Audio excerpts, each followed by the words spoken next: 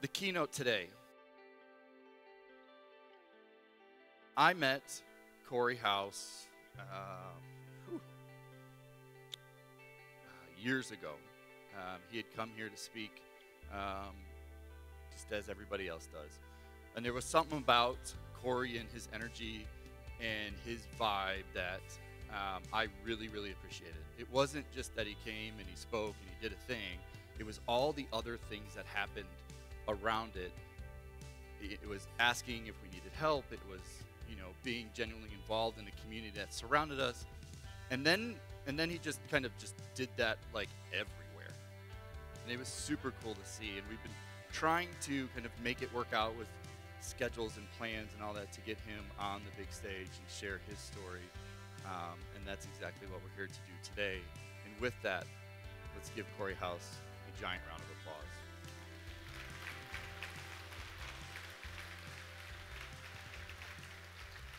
We are all systems go. All right, let's start with a question. It's early. Who is the very first person that comes to mind for you when you think about success? This person means something. Now, maybe it's a system of our society and what it's conditioned you, but I also think it may be a statement about your values. So what I'd like to do is go around the room one by one and hear who you think.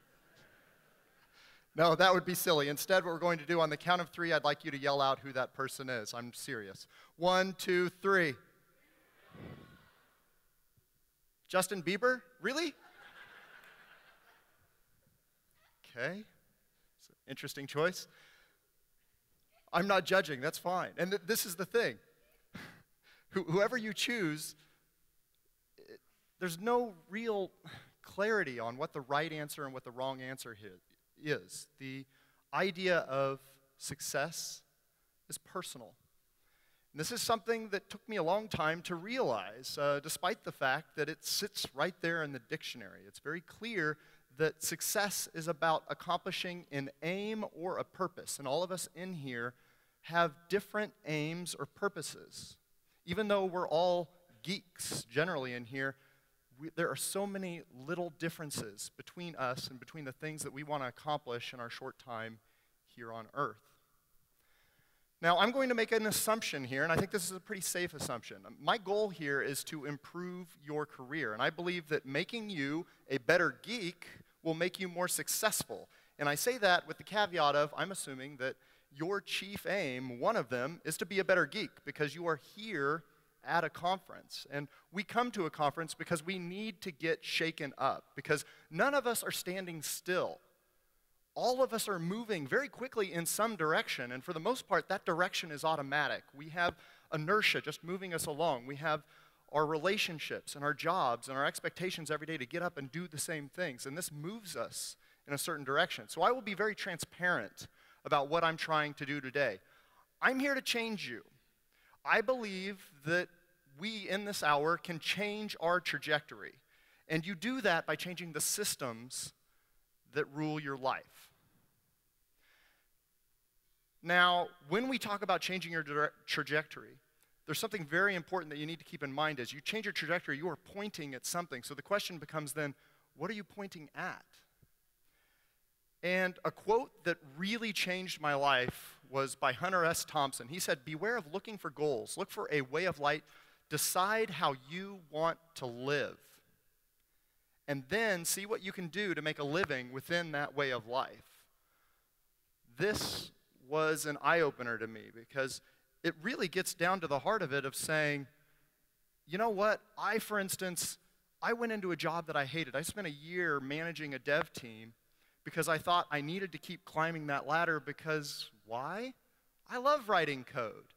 I love writing code. That was not the way that I wanted to live. I wanted to spend my time writing software, but I wanted to also be proud to tell my mom that I was a manager now. That just seemed like a logical step. For me, it wasn't, because it didn't make me happier. It wasn't the way I wanted to live. The way I want to live is working remote. The way I want to live is getting to go to conferences and get other people as excited about software development as I am, even though I've been doing it for 20 years now. So this is how I like to live. I like to learn daily. I like autonomy. I like feeling like I control my own destiny. I love variety. And when I say variety, I mean in terms of location where I work, in terms of the people that I work with, in terms of the domains that I work with. So consulting works really well for me, working with lots of different companies. Variety is the spice of life for me. I want to do work that I believe in, and I want to be able to say no to the things that I don't believe in. I had a friend reach out to me. He called me up. He said, so I've got this job offer. It's a $20,000 raise, and I'm really interested in it, but I'm not sure if I should take it. And I said, well, why not? And he said, well, it's with this payday loans company, and I'm not sure how I feel about that. I said, well, no, you're sure how you feel about that. You called me, and you're questioning it. This would be a slam dunk if you believed in it, but you want to be able to say no to the things that you don't believe in, because being deeply invested and caring about what you do is super important. We're spending 40-plus hours a week on this thing. Let's do something that hits us in the heart, that really matters to us. I want to help people, preferably at scale. Like, this is awesome for me to get to speak to all of these people. What a privilege. What a privilege. And I want to share more about that story a little later. So here's what I do. Because I now know how I want to live, I work backwards and I say, well, what can I do that gives me that lifestyle? So what I do consulting. I consult with companies all over the place. I happen to specialize in JavaScript and React right now, and that's been working out well. I blog a lot. I author courses for Pluralsight because, again, that gives me a lot of autonomy. And I speak at conferences because, again, the whole scale aspect, and because I get to meet a lot of different people. I go sit at a different table at lunch. I literally try to sit down at tables with people that I don't know. The variety is super interesting to me. And of course, yeah, I write code. I write quite a bit of code. It fills in all the gaps. And this means that I work from hotels, and I work outside wherever I find something beautiful that inspires me. It means I work from the swimming pools and even from the beach. So I like that. It doesn't feel like work to me if I'm in lots of different places. I basically like to live like a digital nomad. This is a term that resonates with me. But you may not know what you want. When you talk about designing your life, it's hard to guess exactly what you want. But I'd encourage you. Maybe you're at a job right now, and you don't have a remote work setup. I had that. No one in our company had remote work. Well, I left for a year. And when I left for a year, I ran into my boss out at Target one day, and he said, hey, how do you like the new job where you're managing a team? I said, I'm miserable. I miss writing code. I don't really like what I'm doing. I want to get back into the tech. And he said, well, would you come back? And I said, absolutely, but one thing I really do enjoy is getting to work remote because they let us do part-time remote. And to this day, that worked out. He said, yeah, okay, we'll have you back. We'll make an exception for that and let you do that. This is my suggestion. If you want to have a little bit of remote at your team, don't ask if you can work remote 100% of the time. Ask, can we have an experiment? Could I work from home 1 day a week or 2 days a week for a set period, and then let's sit down and talk about whether that worked and what didn't work. But that's a much easier ask for your manager than I want to be out of the office all the time. Excellent book on this topic is the book Remote by DHH and Jason Fried. By the way, I'm going to mention tons of books in here. I've got a list of all of them at the end, so you don't have to write all this down. Okay, so we're going to talk about 7 pillars that I believe help you build an exceptional career in software development. The first, I've numbered pillar 5 because I'm bad at counting. This is actually what happens when you're really tired and you start dragging slide sections right before you go to bed. But we're going to roll with this. I'm not fixing it. Pillar 1 is psychology. Happiness is an advantage, and make no mistake, we choose whether we want to be optimistic or pessimistic. I spent most of my life being very clearly a pessimist, and when I say a pessimist, I mean pretty consistently when I heard something, I was looking at the negative side of that, and I would complain about it. And that affected the way that I viewed everything, and that also affected the way that people interacted with me. I read a book that really changed the way that I look at the world and the way that I interact with other people called The Happiness Advantage. Anybody read Happiness Advantage? I'm really surprised. I thought it was more popular than that. Maybe only 3 hands. A very simple takeaway here is that we choose the stories that we tell ourselves. And my wife, she has an aunt who is very, very optimistic. And at first when I met her, I found this really jarring because I would find myself saying something negative and I would immediately hear her point out the silver lining and I'd go, oh, this is really grating. She's just, jabbing at me. And then I came to realize, she has this gravitational pull around her because that's exactly what positivity does. People are drawn to the positive. So if we can find a way to make positivity louder, we will find that people are drawn to us. And we can do that in our jobs. Rather than complaining about what's wrong, sell people on the exciting future of what could be. Get up in front of others, have lunch and learns, and get people excited. So my hobby now, when I hear somebody say something negative, I process it for a moment, and I can say the silver lining. And I've gotten really good at it. And when I do this in my own life, I find myself feeling more optimistic. Now, this idea of happiness is important because chemicals are involved here. Cortisol is a chemical that is created when we are feeling stress, and this reduces creativity, cooperation, hurts digestion, even leads to diabetes, all sorts of problems with cortisol.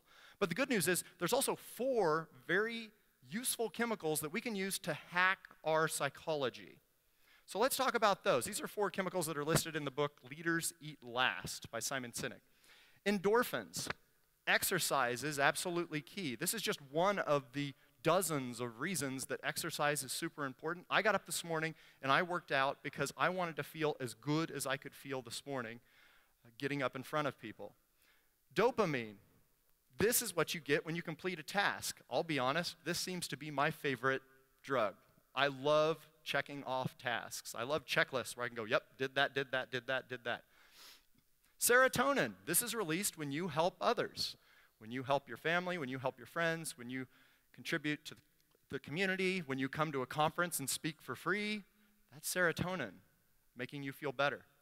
Finally, oxytocin, time with loved ones, hanging out with your family and friends, close ones. All of these together, when I find myself feeling down, not feeling motivated, chances are one of these chemicals needs a little bump. So I ask myself, have I worked out lately? Have I spent enough time with my family? Maybe I've been spending too much time in the code, not enough time with my loved ones. Maybe I've been focused so much on myself, I need to focus more on others. My serotonin is low. When you think about yourself sort of as this jar of chemicals, it's an interesting idea that you can hack your psychology. But the warning is this: anything up here is potentially addictive.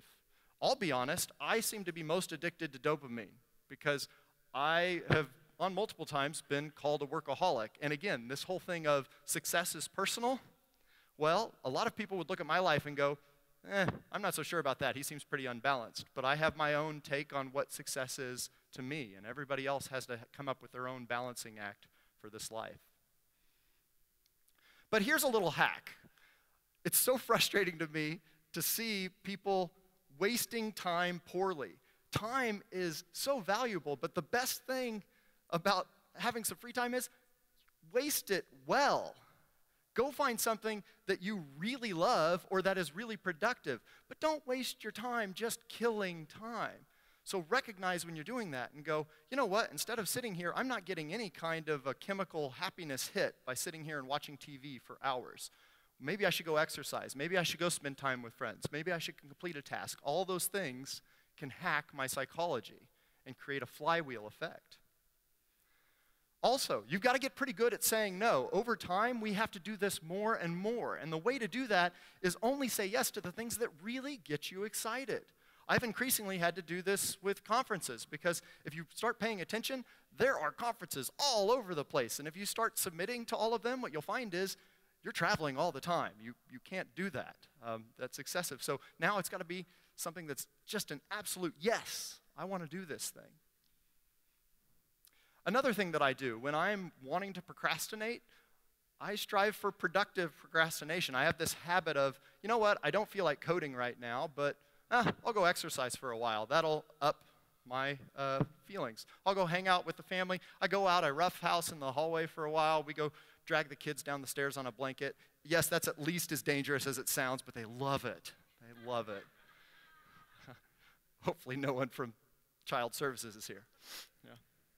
Again, dopamine hit is what you're getting in these cases. All right, I got my numbering right here. Pillar number 2 is focus. So I've been going to the gym. My wife joined the gym, which was really nice of her because that motivated me to finally join the gym because you got to keep up. And she goes very, very consistently, many days a week. So me, on the other hand, I go for a short period, about 5 days a week. I found that's something that I can stay committed to. But one thing I've been doing at the gym, when I'm over in the weights section, I go up to the biggest dude there, and I've been consistently asking, okay, so what is your program? And this is my friend Meth, who's a member of the gym. Now, he isn't the biggest guy that I found, but that day he was the biggest guy, and he was nice enough to let me take his picture. And this is one thing that I found very consistent. The huge guys at the gym pretty consistently work out about 2 hours a day. 2 hours a day.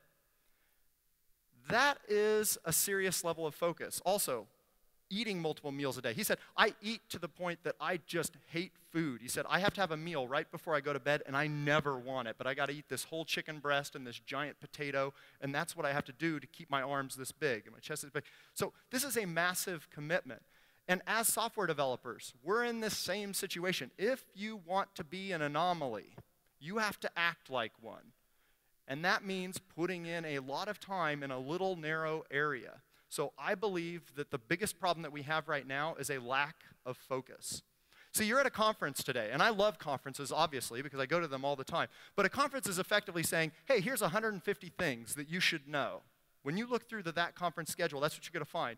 And the problem is, if you go dip your toe into all of those things, you're not going to be very effective because you won't know enough about any of them to actually execute, to become exceptional in that thing. Batman, Bruce Wayne, is not real. I hope I didn't, yeah, I knew there'd be a few people angered about that.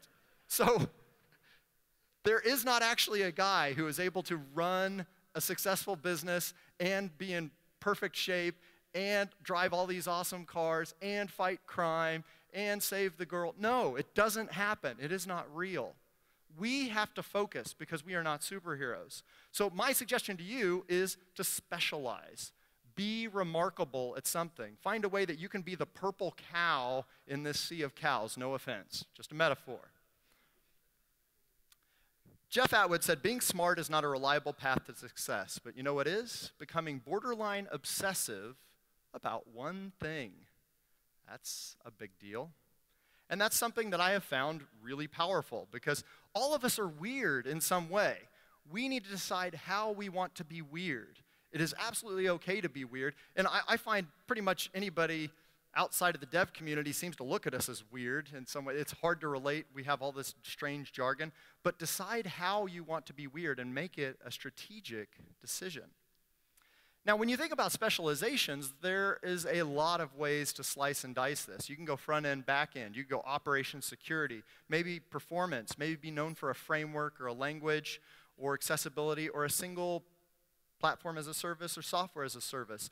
Infinite combinations here. I'll share right now. Think about your career, your current technical skills like a Venn diagram. For me, it's this combination of, yes, I am a React specialist, very deliberately, but I also specialize in particular on web development. I'm not interested in React Native. Native web development is not my focus. I'm not trying to be the expert there. I also focus on the modern JS ecosystem. I know JavaScript better than just about anybody in my house, at least, and better than some people outside. I'm not going to go any farther than that. Yeah. I know JavaScript pretty well because I've been coding in it since the late 90s, so that is my specialty. And then I also focus on transitioning teams from from Angular, Ember, jQuery, Knockout, over to React. That's what's keeping me very busy. So that is a very minor niche, but I tell you, I have more work than I know what to do with, because when people think about that particular thing, oh, my team needs to move to React, who could help me out with that? Cory hopefully comes to mind. And this is what I would suggest for you. Answer this question. If you can't answer this question, the problem is no one else can either. If you are just a developer, you don't come to mind for people. Be a developer at something. Be exceptional at something. We all have this opportunity, but effectively it means we have to focus. This was the book that turned the light on for me, recognizing that I was doing way too much, and what I needed to start asking myself was, what do I want to go big on? And for me, it was very, very clear. I want to go big on front-end development in JavaScript and React. And I want to go big on sharing that at conferences, writing courses, doing consulting, because that gives me, again, remember that starting off at the beginning, what life do you want to lead? What do you want that to look like? That would give me that life too. And it was the technology that just resonated with me. Think about Usain Bolt.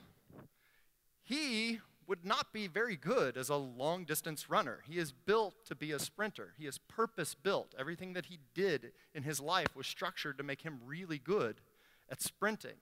And as developers, we can have the same mindset. Now, as a specialist in React, there's still a massive number of topics that I have to know. And in fact, I don't know everything up here as well as I would like to know it. I can't even keep up in the little narrow niche that I've focused on, because what you realize is in almost any area of life, you can almost always drill deeper and drill deeper. Even CSS, it's easy, just a few thousand key value pairs that have quirks in each browser that you have to memorize. Wonderful. This specialization in just CSS makes a lot of sense too. How many in here are really good at CSS? There we go. Not many hands. It is, I find CSS daunting.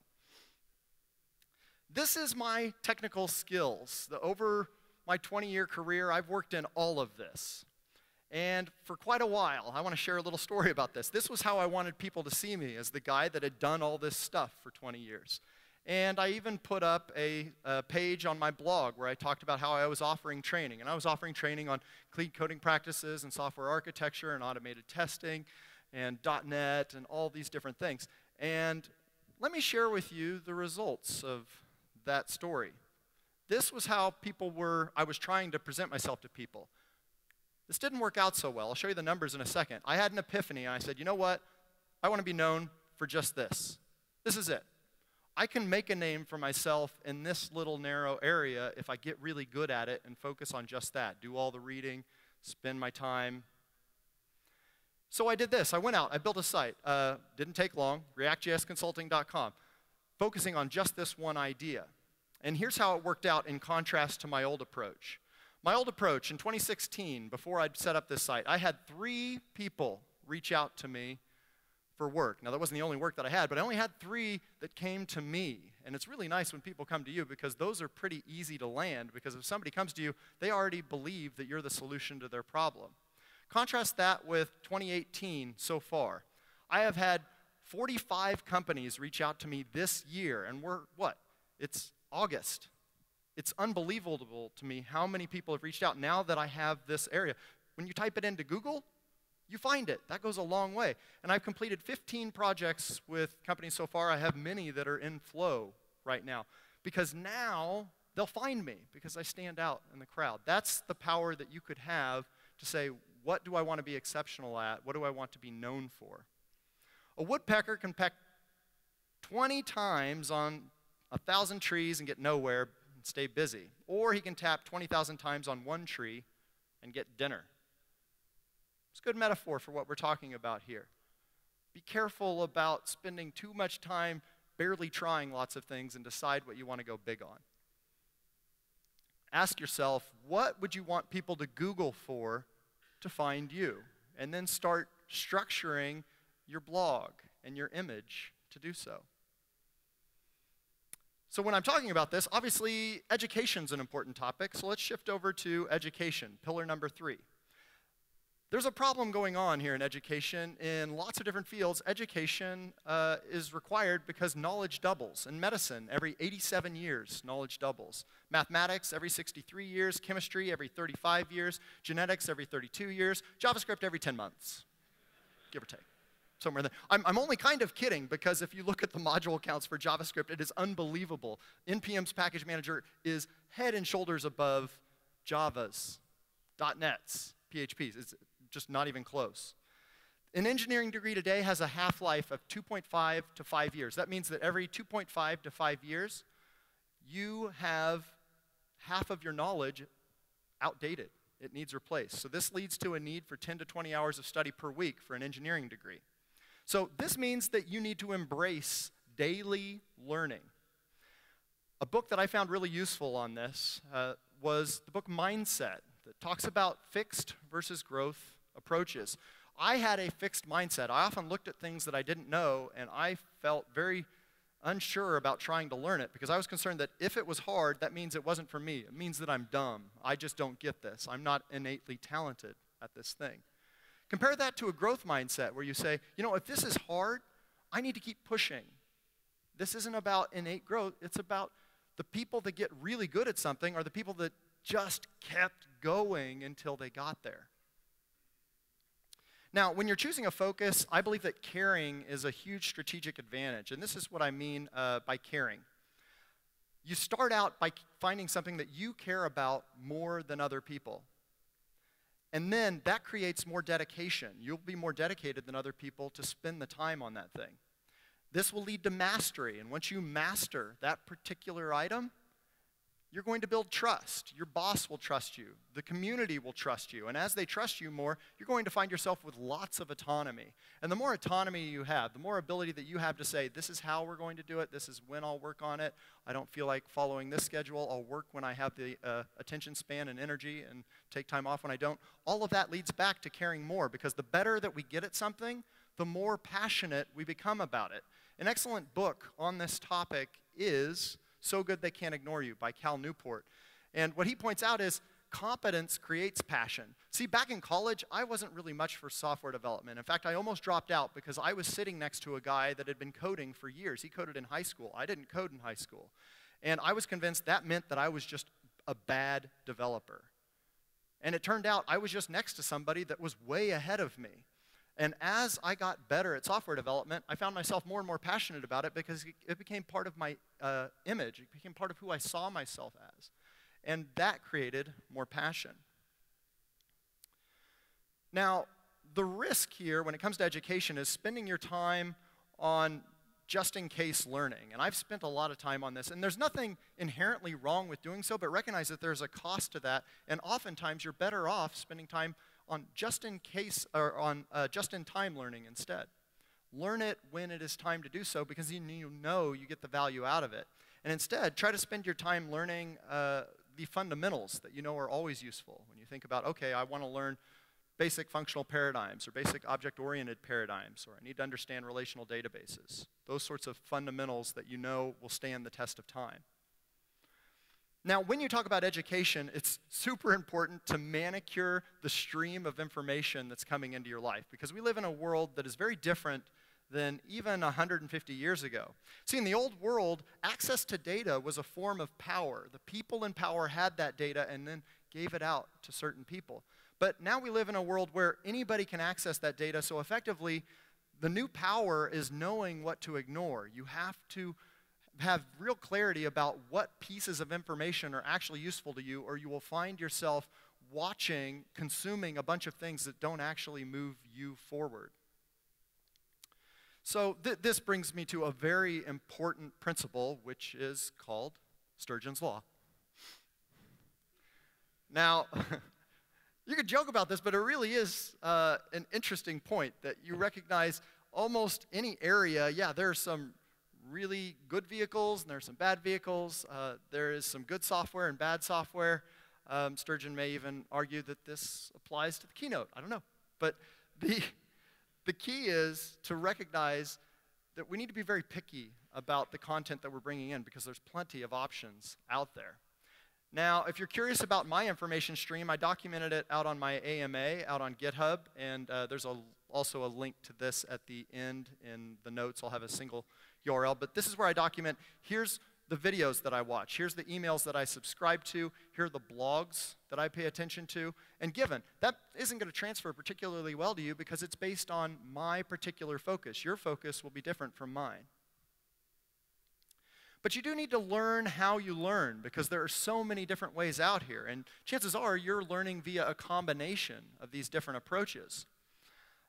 And I also find that I learn at different stages in different ways. A quick introduction via video is super useful for me, but when I want to go deeper, I tend to want to read so that I can go back and jump around, and I want to jump into the code itself. Also recognize that we often pay others to teach us, and there's nothing wrong with that, but look at what you're paying for. Be clear that what you're really buying is time. When you're having somebody else teach you, you're likely going to learn it faster. You're also paying for motivation because they are going to push you. And in many cases, you're also paying for a shared experience. Everybody on that team will now know the same things because they worked through it together. That shared experience can be valuable. But I would encourage you, I think the most valuable thing you could do is learn how to teach yourself. And an approach that I find useful, that I use actually to create these talks, is the Feynman technique, which effectively means you write the topic up on a page, then you describe that topic at a level that is basically childlike, that kids could understand. And when you create those kid-level explanations, then identify the gaps in your understanding. But it's your ability to restate what's going on there that helps create the knowledge in your head. Because now you're not merely parroting what someone else said, you're saying something valuable in your own way, and that proves that you know it. Also, watch out. Be sure that you're trying to learn one thing at a time. I see this all the time. People try to dive into React and learn it, and I realize that they haven't written any ES6, ES7, ES8 code, that they're only familiar with old ES5 JavaScript. And what you realize is they struggle because they don't know what is React and what is JavaScript. And that makes life really hard because it makes it harder to Google. You find yourself going through React docs and then wondering why they don't explain what they're doing. And they don't explain it because they assume that you know modern JavaScript. So this happens all over the place in technical issues. So strive to understand what the foundations are you need to know before you go into that particular topic. Another really important thing, this is especially relevant for you here today at a conference. The internet is a massive haystack, and when you read something that you want to reference later, it's super useful to put that in some sort of a form that you can get to later. Effectively, create a smaller haystack that is just yours. Here's 3 popular ways to do so. I like Evernote. OneNote is also super useful. You can use GitHub as well. I use that for quite a few options when it's more code-related, or gists. But effectively, what you're doing is you're saying, here's the World Wide Web, and every time I find something that is super valuable, I want to have a virtual brain that contains this smaller haystack. And then I can go out to Evernote at any point and find this. When I was writing this talk, I was looking for a few quotes that I had read over the years, and I'm able to go into Evernote and search right there and quickly find the quotes that are related to what I'm talking about. So I put quotes in there because I'm a big quote junkie. Article summaries, books, conference notes, and of course cat gifs. That's key. Anything that resonates for you. All right, pillar number 4. Let's talk about image. Developers don't like to talk about image. I think that we like to believe that the world is a meritocracy, that we will be rewarded by just writing good software. But unfortunately, that's not the case. There are certain things that we have to do to improve our image so people see us in a certain way. Now, I do have some good news, though. I've come to realize that pros in other fields are held to pretty high standards. They have to have these specialty degrees so that people will take them seriously. But I have found I don't really believe that the degree matters that much. I've found this with others that I've spoken to as well. I interview developers all the time, and I have never once said no to somebody because of their education. There's certainly been people that I looked at and I was really impressed. They had a CS degree from MIT. That catches my attention for sure, but that doesn't make them a shoo-in. We've actually said no to someone that had a CS degree from MIT. I was surprised at that, but it didn't work out. So I don't think that matters. Other areas, look at doctors. Doctors have to wear these nice white lab coats, and as developers, we have our own uniform of sorts. So we've got our hoodies, and we look at it. And it's interesting to me that this isn't even the bar. I mean, if you work at home, then your uniform is probably more a Snuggie, something like that. This is honestly me on most days. My wife is not happy with what a slob I am, but that's an advantage of working from home. I do find it interesting, though, that if you think about some of the most well-known developers, I mean, Mark is known for wearing a hoodie. So I think it's pretty cool that we don't judge people by how nice their clothes are. We judge people by the content of what they can create, of their abilities, which is pretty cool. In fact, we seem to have this inverse relationship. I'm sure you've seen this one. It's the developer with the steady job that is wearing the old ratty clothes. It's just, you ever heard the old saying, never trust a developer in a suit? That's the risk there. And I have found that too, that there is no correlation. You walk into a job interview with a tie, that makes you no more likely for me to hire you. And in fact, I've hired plenty of people that came into an interview in an old ratty t-shirt, but I enjoyed the conversation and they knew what they were talking about. Now, I do think that you should dress strategically, though.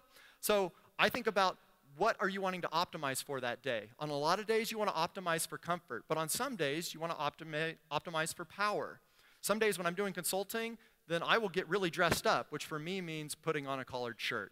I'm still in jeans. That's about as far as I go with it, but that makes me feel a little more confident. So for what it's worth. Now, this whole idea of self-image, though, I think is really important. So I'm up here speaking right now. And I will say, this is a little bit of a mind bender, but I feel more confident right now because I'm assuming that you look at me in a way that's a little more positive because I came up here and spoke. That gives me more confidence. So effectively, I am who I think you think I am. Something like that. Yeah, take that to the bank. No, effectively, our self-image is affected by how we think other people look at us. So if we can do things that make us assume that people see us in a better light, that's powerful. This is one of the big reasons that I encourage people to do some speaking, because it is a chance to be a leader for an hour. Just try it on, and it can improve your own self-image. That certainly was helpful for me. So on this topic of image, though, there's all sorts of things that you can do to improve your image. And effectively, it comes down to doing everything that you do in public. Tweet as you're learning new things. Go out on LinkedIn. I post there as well. Put your code out on GitHub. Blog. Answer questions on Stack Overflow. Be a guest on podcasts. Write a book. Go create videos online. And then when you go to conferences and you speak, tweet those pictures out. I often do that as well. Effectively, try to do what you're doing today, but make it more public. Give value back to other people. And as you do that in public, you'll be getting more value. Now, some of you are out there going, oh, okay, this is all about ego, isn't it? No, it is not about ego. What this is about is opportunity. If you want people to use your awesome skills, they have to know about it. And the way that you get people to know about it is by increasing your luck surface area. All of the things that I've listed up here increase your luck surface area, which is effectively, it's about how many people know what you're awesome at. The more people that know that, the more little coincidental things happen. I will say, I speak at conferences a lot, and every time that I speak at a conference, another little piece of business comes in or another opportunity to speak somewhere else, because people go, and it's weird, years can go by. I spoke at Iowa Code Camp 5 years ago, and somebody just reached out to me and said, hey, 5 years ago you did a talk. I really liked the slides on that, and also I was seeing if you could come in. I'm going, what? 5 years ago? How did this even come to mind? It's amazing how these little ripples happen over time. Okay, pillar number 1, communication. Maybe pillar 1 should be practice. I don't know. Yeah.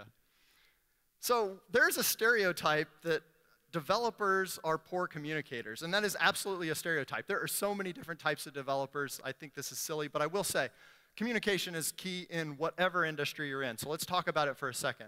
One thing to look for, if you are an expert, you should be the person asking all the right questions. Why, where, when? Jeff Atwood has a great post on this, and this image is from it. So if you go look through his Google for Jeff Atwood expert, it's an excellent post on this. But I love this point because the thing to watch out for is becoming dogmatic because you've been working for a while and you have your own preferences. Effectively, the longer that you've been coding, the more that your answer should be, it depends. And I find this all the time. People ask me a question, which is better, this or this? And I find myself asking 5 or 6 questions and then going, okay, let's talk about the context and let's talk about the merits of this versus this. I'm not going to say, go do this all the time, because chances are there's no silver bullet. And when you're doing this, it's super important to get good at sales, to be able to sell ideas, because as Daniel Pink says, we are all in the moving business. What we're doing is moving people. We're trying to move them through ideas. And as software developers, we're doing that all day. I'm trying to sell somebody on us using this pattern or this technology, or sell my boss that we should do automated testing before we get this out the door so that we're not working nights and weekends. Now, you're going to find yourself in discussions where people are pretty heated. You may even get into a discussion about TypeScript versus JavaScript. That could get very ugly. Fools argue, wise people discuss. And when we talk about discuss, this is really about a desire to get to the heart of the matter. And there are all sorts of taboo topics that we ignore because we're scared about getting in an argument. We don't talk politics. We don't talk religion. We don't talk money. We sometimes talk tabs versus spaces, though. But again, that can get ugly. That is as taboo. But what if you change your mindset? What if you stop saying, I'm interested in whether I'm right or you're right, and instead we join together and we say, we are both interested in what is right. This is a lot like Stephen Covey's idea of seek first to understand. That's really powerful. And I will say this, I have conversations at conferences on religion and on politics and on divisive topics in technology, like strong types versus weak types, because I want to understand why other people have different views on these things. That helps me understand my views, and my views have changed on all of those things over time based on all those conversations. We have to be open to the idea that we might be able to learn from others. And I would encourage you on this front to keep your identity small. Don't label yourself as a React developer. Label yourself as, well, right now I happen to specialize in React. But you know what? As soon as something better comes along, I'll drop it and move on. That is not who I am. It's just what I happen to focus on right now because I'm enjoying it. And that's true in all sorts of facets of life, that if your identity is small, then you won't feel offended when somebody points out that maybe your current preferences or ideas aren't ideal, or points out a hole in your reasoning. Richard Feynman said, I'd rather have questions that can't be answered than answers that can't be questioned. So on this front, I believe that you should talk money.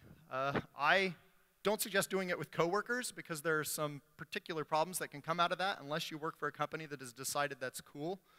But I do recommend having those conversations with people outside of your company so that you get a sense of what you're doing. I will say this. Back in 2000, I was working at Cracker Barrel as a waiter, going to college. I was making $2.50 an hour waiting tables. And I was writing some plain HTML websites for the university that I was going to. The local Chamber of Commerce came to me and they said, hey, we heard you're a web developer. Could you build a website for the local Chamber of Commerce? I went, oh, yeah, sure. And I sat down and we went through the requirements. And then at the end they said, so how much would you charge for this? And I kind of froze for a second and I just blurted out, $850. So I took a picture of this check stub down here. And after taxes, I put in 2 months of hard work, nights and weekends. So I'm sure you're looking at that number and going, WTF, 653. By WTF, I mean the traditional way too few dollars. So, yeah.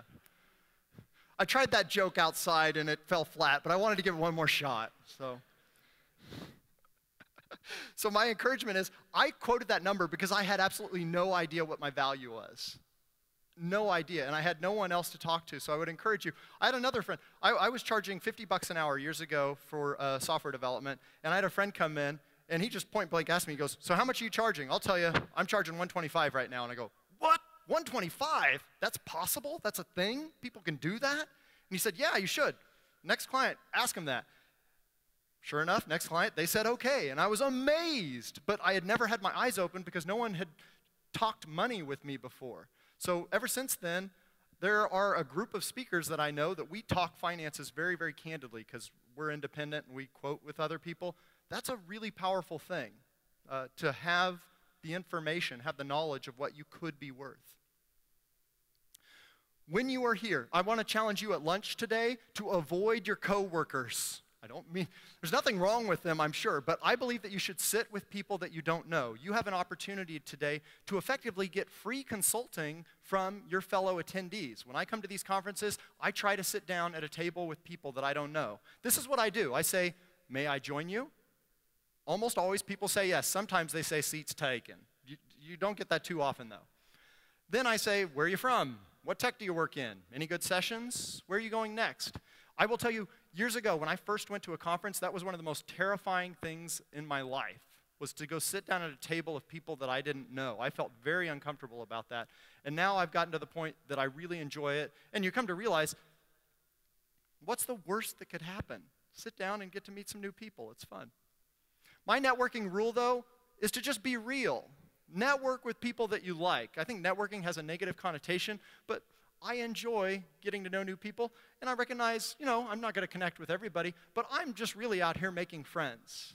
There's no ulterior motive there, but some of my best friends really are fellow speakers and attendees from conferences. I have gone out to dinner and hung out and made so many relationships in the community and taken some awful pictures along the way, but it has been fun.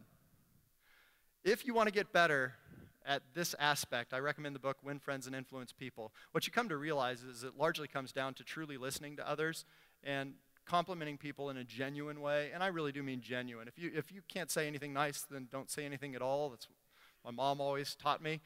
That is true. But I found this book really useful, despite its odd title. Now, on this front, you want to get better at communication, I encourage you to speak. Speaking will force you to get better, and there are so many benefits that come from it. This is about thinking about second-level thinking. See, going to a conference and speaking for free, you might wonder, well, what the heck? Why would I do that? Is there any benefit from that? Well, yeah, in the second level there is, because not that initial speaking didn't pay me money, but it did increase my luck surface area. It did put a whip at my back and force me to get better. It did also give me this opportunity to get to meet all these new people. So in the second order, it was really useful. This is true all over in life. If you can look at not the initial impact, but the long-term impact, that will change the way that you look at a lot of opportunities in life. So I tweeted this out a while ago, that I speak at conferences because I benefit immensely. It forces me to learn. It improves my confidence. I make new friends. I get into the conference for free. I travel for free. My family is here. We got to travel out here and hang out and make a week of this. Super cool. I get free consulting from all of you. I sit down at a table and we talk tech, and I get inspired from everyone. So, well worth it. Now, if you are interested in going into speaking, I encourage you, start out with a lunch and learn. That's the way I did at my local office, did a lunch and learn, and then I did a local meetup and got comfortable there. Once I'd done that, I moved on to a code camp and then to some regional conferences, and now I get to speak internationally at conferences. And yes, you get free flights to London and to Oslo and to Copenhagen and all sorts of cool places if you speak for an hour or two. If you like traveling, that's a pretty good gig, and that is attainable. Just move through this. It's a lot like starting a band. You start local, and then you get concentric circles around your hometown. Now, I do find it odd, though. Jerry Seinfeld talks about this. The two greatest fears in life are death and public speaking, and public speaking is number one. It's crazy.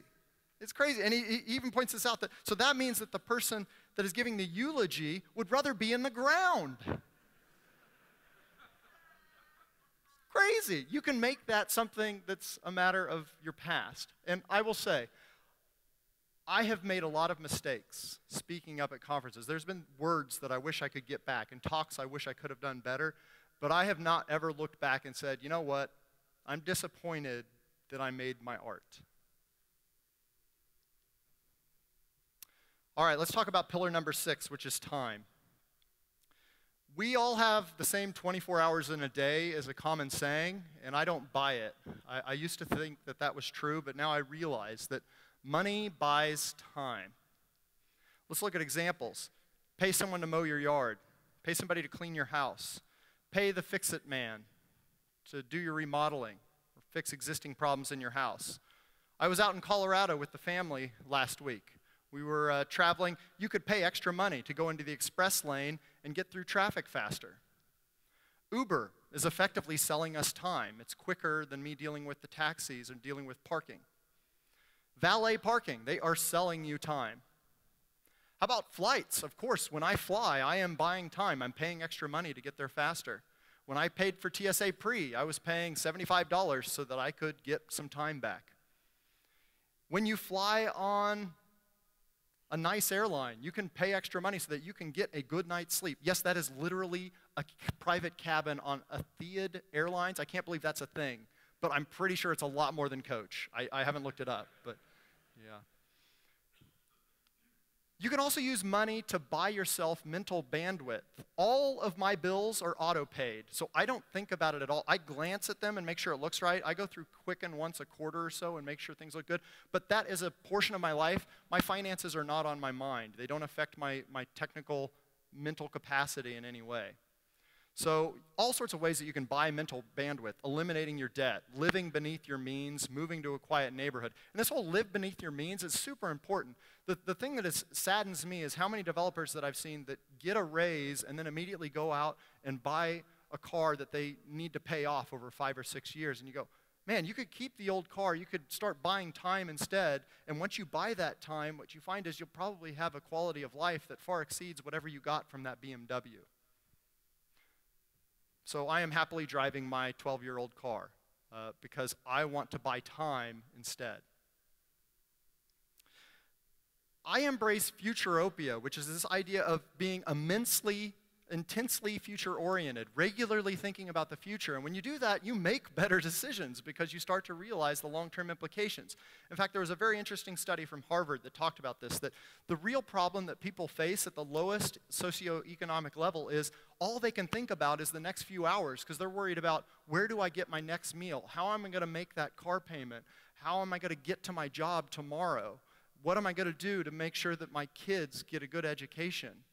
It is really difficult to move forward in life when you are fixated on the next meal. And that becomes systemic.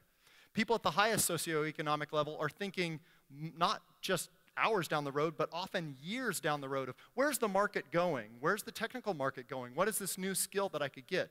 The more that you choose to buy time, the more advantage that you have in the United States, because we really have to think longer term. So when we talk about this, all of us have the same 24 hours-ish, but we have the ability to buy more time. Well, this is the way that we divide our life. And I will say, I have divided my life in a certain way that has worked out pretty well for me. But honestly, when you look at all of these aspects, I spend nearly all my time on family and job. Is that success? I don't know. For me, I'm happy and it matches my current values, but that means that I'm ignoring a lot of these other things up here, which for you, you would define as failure because you have a different model of how you want to balance all of these things. But again, if you want to be an anomaly, you have to act like one. So if you want to be perfectly balanced in all of these things, you'll probably have a hard time being an anomaly, being a standout. But there is one thing you can do. You can multi-thread your life, which is accomplishing multiple things at the same time. I love doing this. So when I'm in the car, I'm learning. I've got a podcast on or an audiobook on. When I'm exercising at home, if I get on the elliptical, I'll plop the laptop up and watch a Pluralsight course or an egghead video or YouTube video, something to learn along the way. Or my favorite is roughhousing with the kids, because I'm not just getting time with my loved ones. Yes, you guys are on the screen. It's very exciting. Yeah. This is also a form of exercise. As I'm dragging them around on the blanket and wrestling, that is good exercise. So you're sort of getting multiple things out of it. Okay, let's talk about pillar number 7, and then we will wrap up in here. I want to talk about systems. This is the overarching idea, because I just shared a whole lot of things that you could potentially change about your life, and I believe that the way to do that is through systems. An excellent book that drives this point home is How to Fail at Almost Everything and Still Win Big. And the point that it makes is that systems are preferable to goals, that we should think in terms of systems instead. Let me show you some reasons why. Goals have an end point, but systems don't. Goals require us to have ongoing willpower. Systems don't. Goals are all or nothing. You either hit the goal or you didn't. Systems aren't that way.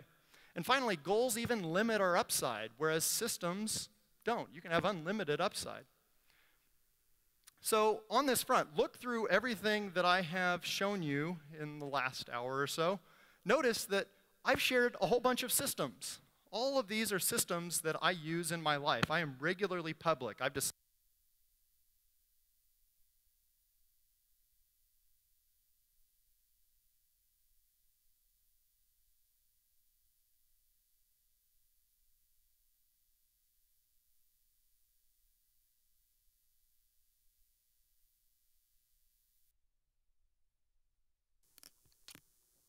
Thanks for coming, everybody.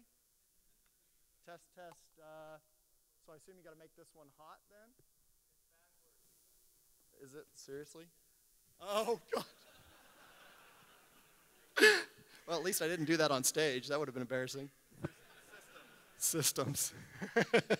Thank you. Oh, that was great. Okay, so that was not the dramatic ending that I had planned. Oh, okay. I seriously just hit the power button on it too. Okay. If you want success, 3 steps. Define what it is to you. Figure out the price that you've got to pay, and then go pay it. That's really simple. Now that first one, define what it is to you, is probably the hardest part of all. And I think the thing that not enough people are doing. So my focus, one of my primary focuses, chief aims, is to grow developers. So as I'm trying to do that, here's the system that I've been using. I learn daily, I build stuff, and I share it. Not complicated. If you want to do something like what I'm doing, this is a system that could work for you. Again, very, very simple, but it becomes habitual. And what I do is, in my free time, I'm reading posts on Medium. I have all of this stuff fed in through my information stream, so I don't have to go out and get it. It comes into my inbox. It's all automated. Now, I want to, at this time, invite my family up on stage. They didn't know I was doing this, but come on up, guys, everybody. Oh, they're very excited, though, except my wife, who looks terrified. I don't know. Come on up. Come on up. There we go. Ooh, applause. There we go. Nice. Come on up, bud. Okay. Here, come over here in the light so everybody can see your pretty faces here.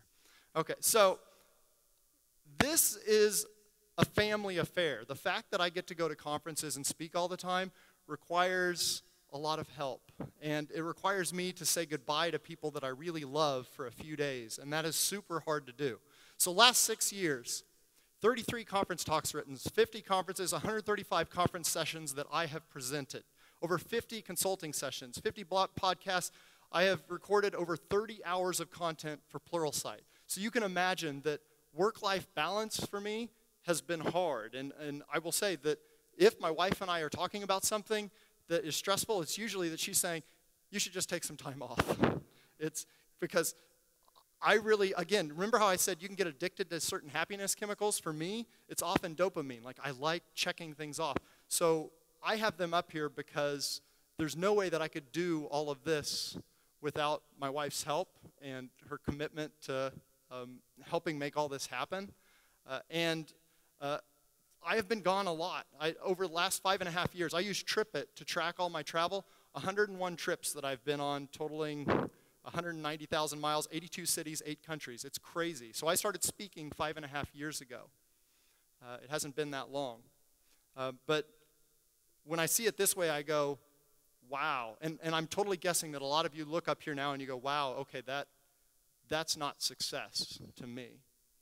And I totally get it. Frankly, if I look at that, I'd go, yeah, I don't know that looks like success either. But I will say we just celebrated our 12th year anniversary. So that's pretty cool. Okay. So, oh, I'm sorry. I got hooked on you. My daughter was going to do a dance now. Is that the plan, Macy? No? You changed your mind? Okay. All right, everybody, can you give them a big hand? I love you all. All right, you can sit down, buddy.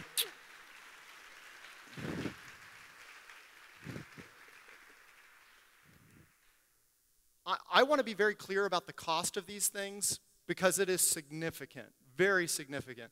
When I wrote my Pluralsight course on React and Redux, I had no TV, no sports, no news, no games. I rarely saw my friends and family for about 6 months. It was meals, basically, was what I was going through because I was holding down a full-time job and doing this.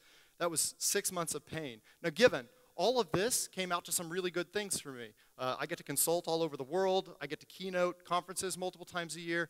Over 350,000 people have watched my Pluralsight courses, which is awesome. But I want to be clear about the cost because this is what happens to people. We tend to envy other people, but we don't know the cost that they paid. And in fact, once you see the cost that a lot of these people have paid, you go, I don't envy you anymore. I don't want your life because your life is not my life. It doesn't share the values that I have. So I'm up here being very transparent because I don't want to give you a picture that trying to be a standout is easy or all win. It is a heck of a cost. But Steve Martin's book, if you're going to get one audiobook that I mentioned, get this one. It is narrated by Steve. Phenomenal. Listen to it on the way to work. What you realize is Steve stood in comedy shows all by himself all by himself, telling jokes in hopes that somebody walking by might walk in and sell a drink. Like, that is dedication to the cause. And very, very few people are willing to go through that kind of pain to get to where he got. And that's why he got there. He was awful for a long time and slowly got better. Let's wrap up. So I just shared 7 pillars for building an exceptional career. And again, the way that you decide to mix these, the things you decide to take away, it's up to you, because success is personal. Now, I know that I just shared a lot of things that you can change in your life, but I know that you won't act on a vague desire to get better in some way.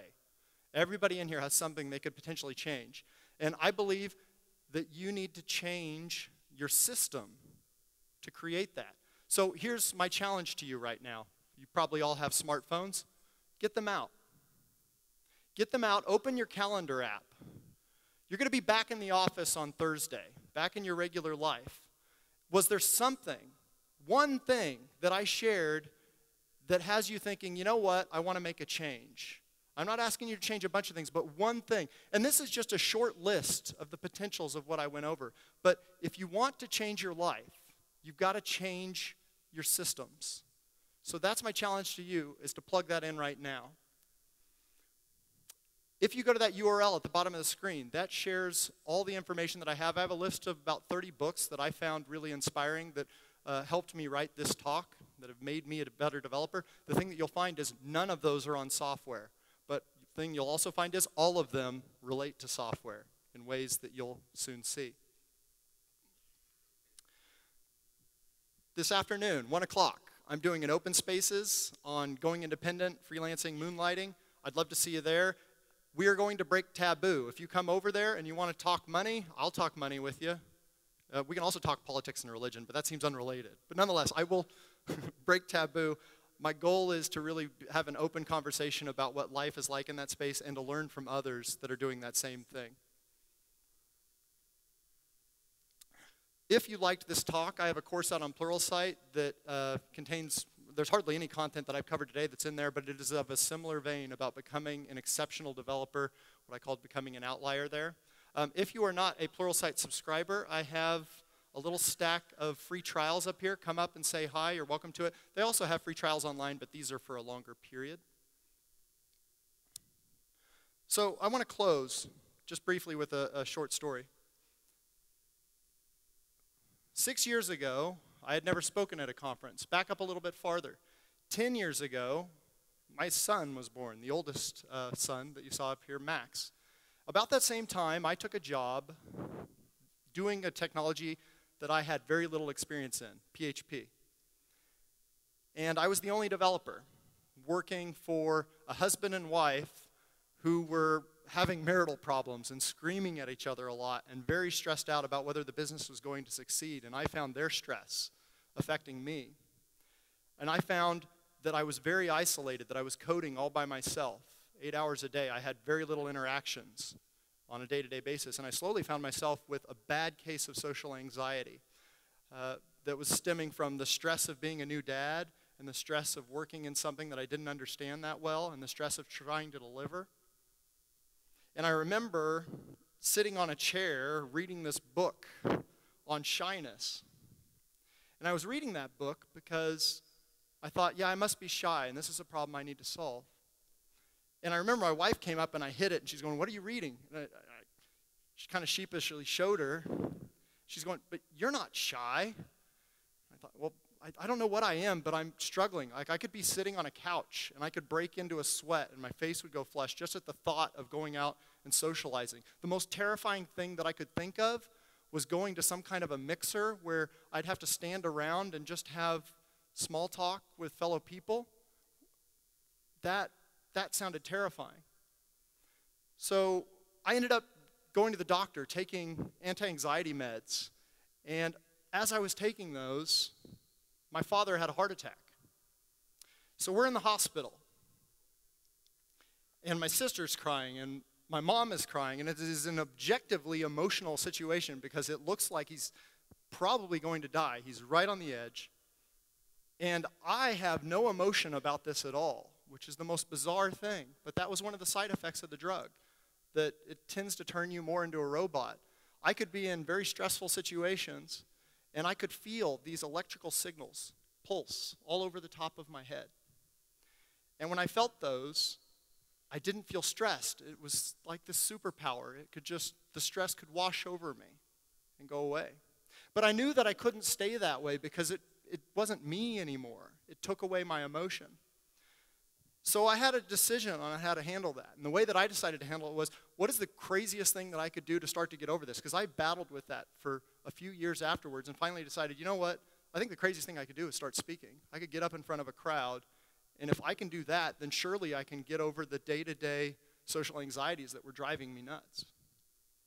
And I did. That was 5.5 years ago, and today I get to do a keynote for 1,000 people, and I will tell you, I'm not kidding, that I am as comfortable up here on stage right now as I would be sharing a coffee one-on-one with you. And that is a super bizarre thing for me to say, to get to that point, but that comes from slowly over time fighting my fear and stepping out and going, I think I can do this. And eventually you convince yourself that you can. So my challenge to you, if you look around, but you realize that what's behind fear? Nothing. Thank you.